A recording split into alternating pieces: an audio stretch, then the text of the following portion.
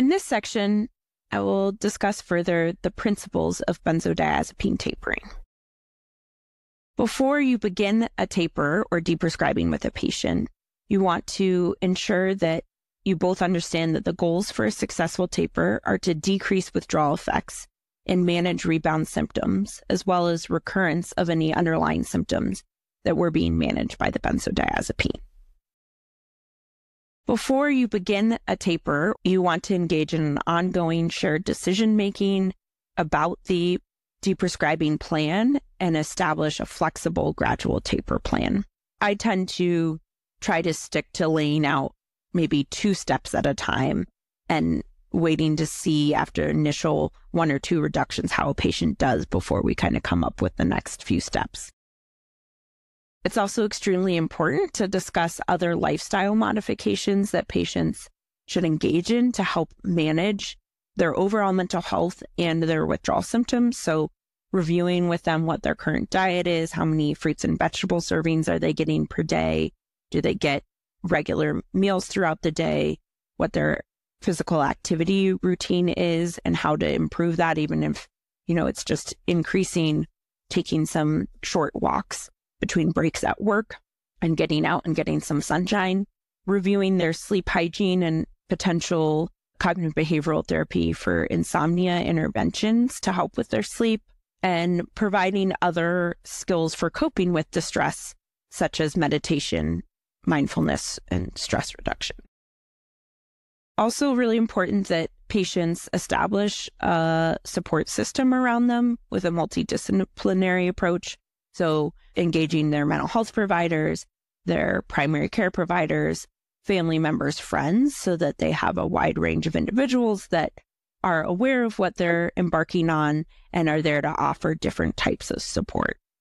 Would encourage you to look at the peer support guidance document, also on the Benzodiazepine Action Workgroup page, benzoaction.org, under projects, to provide some other examples of ways that our patients can seek support during this process. Overall, the goal in deprescribing should be to maintain the patient's function as much as possible so that they're able to continue to do the things they need and want to do, and minimize their distress so they don't feel too out of control or bothered by the withdrawal. Additionally, before engaging in a taper, we want to stabilize any interdose withdrawal by either dosing a shorter half-life benzodiazepine more frequently and or cross-tapering to an equivalent dose of a longer half-life benzodiazepine. So I ask them to keep a diary of when and how you're taking your benzodiazepine. This helps me get an idea whether they are able to still take it very consistently or whether there's great fluctuation and they're taking it here and there because they're responding to experiencing interdose withdrawal symptoms or increased anxiety.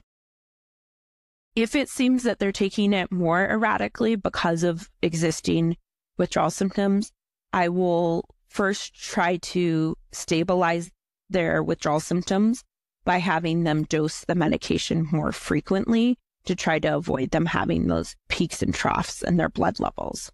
This can mean for super short-acting benzodiazepine like alprazolam, having them take it up to 4, maybe even 5 times a day.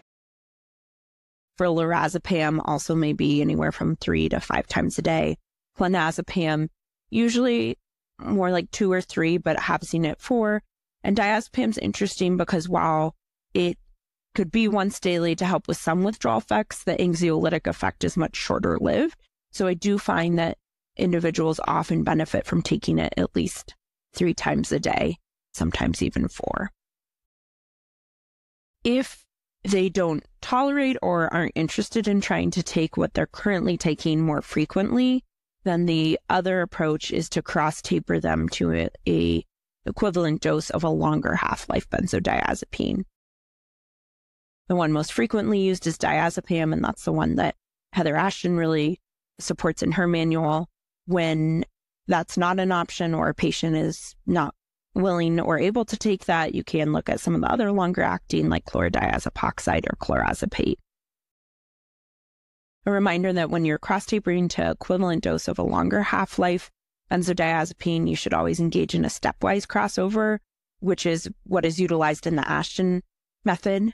The reason to do this, to not just substitute complete dose of one shorter acting benzodiazepine for a longer acting, is that it's going to take longer for the longer acting to build up to steady state. And if you completely replace it from the short acting, initially patients could end up with withdrawal symptoms in the days between the longer acting reaching steady state.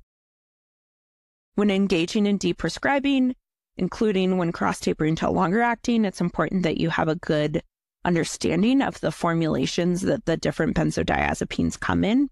And so this table just kind of outlines overall in the United States, the tablet sizes that the different medications come in, the approximate equivalent to 10 milligrams of diazepam.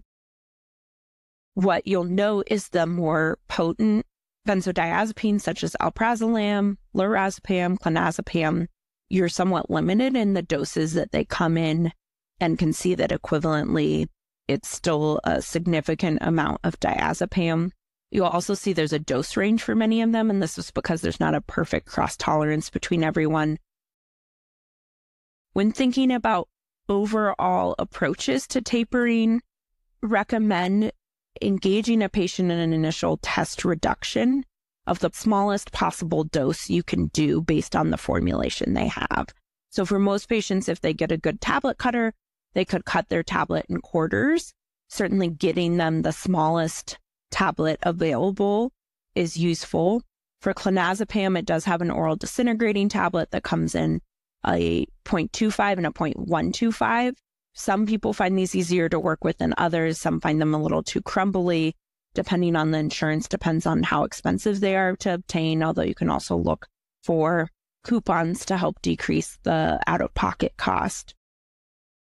We always recommend doing a test reduction because it will really give you a sense and the patient a sense of how sensitive they may be to this tapering process and whether they may benefit from a slower taper or they might tolerate even initially larger dose reductions.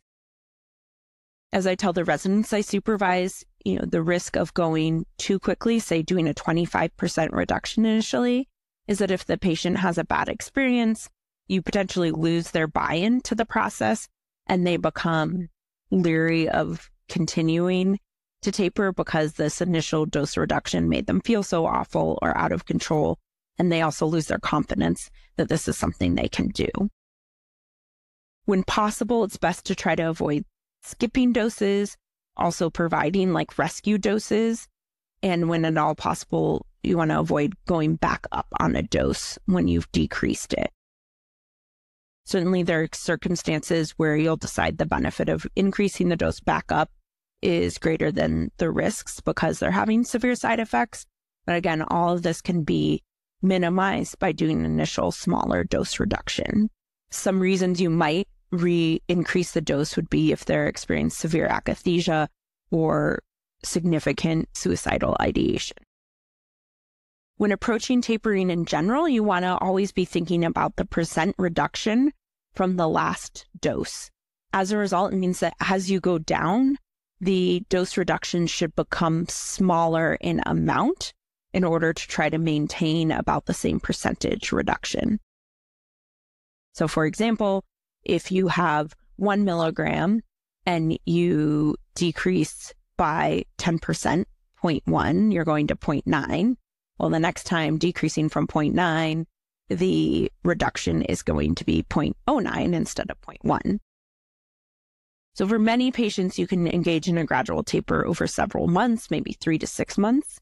For others, if they find that they're having more symptoms, it may need to be a more gradual process of 12 to 18 months. Some folks, it's even 2 years. So I think really thinking of it as a marathon and not a sprint with your patient, and that each dose reduction you're able to do is helping them decrease the long-term risks of continuing on these medications. Would encourage everyone to have urine drug testing be part of their taper process when it's available. I always tell patients the point is not to catch them. The point is to make sure we have a complete picture of everything that they are using so that we can minimize their risks and know what else may be contributing to their symptoms.